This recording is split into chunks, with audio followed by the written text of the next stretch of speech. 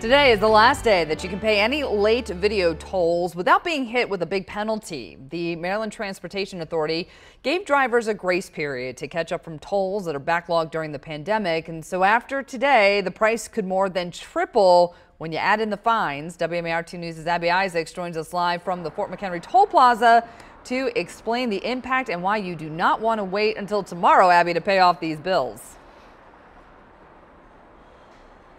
Yeah, Megan, today, if you have a video toll for the Fort McHenry Tunnel, for instance, it's $6. But if you wait until tomorrow, it'll be $31 with the $25 penalty fee that will be assessed. Now, during the pandemic, the Maryland Transportation Authority paused processing toll transactions for several months.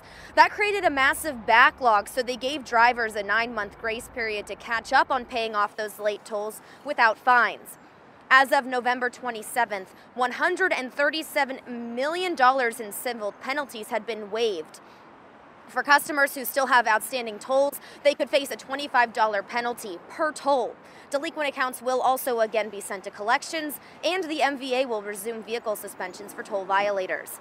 MDTA is working on implementing payment plans, but they won't be ready by tomorrow. Drivers can, though, cut costs by 33% by signing up for an E-ZPass or pay-by-plate account.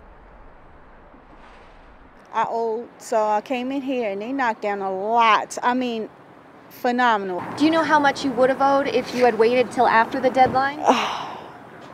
Over $2,000. So you saved yourself hundreds of dollars. Oh, heck, oh yes, most definitely. Y'all, everyone need to come, get this stuff paid for by the 30th, and just get it done with.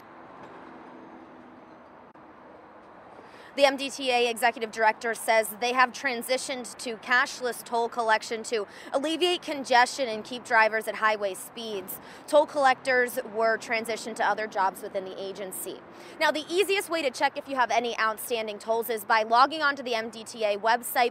All you need is your license plate number and your zip code, and you can plug that in and it'll tell you if you have any outstanding tolls or fines. You can also call to pay or show up to the office right here. There's actually several people already here parked and waiting for the office to open at 8:30 so they can go in and pay their tolls by the end of the day.